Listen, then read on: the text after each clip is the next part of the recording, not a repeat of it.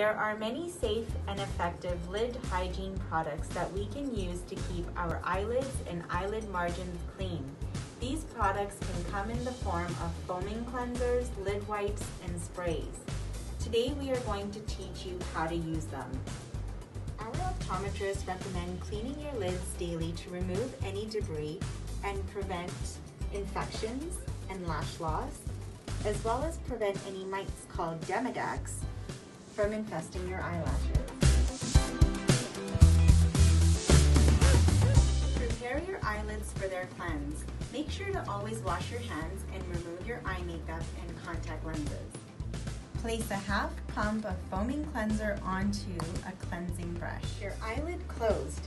With 5 to 10 firm strokes back and forth, use the brush to wash the entire upper lid with the foaming cleanser. Make sure to get the lid margins, as this is where bacteria and demodex build up. Try not to get it inside the eye, as the foaming cleanser may sting. Rinse your eyelid with tap water to remove any soapy residue.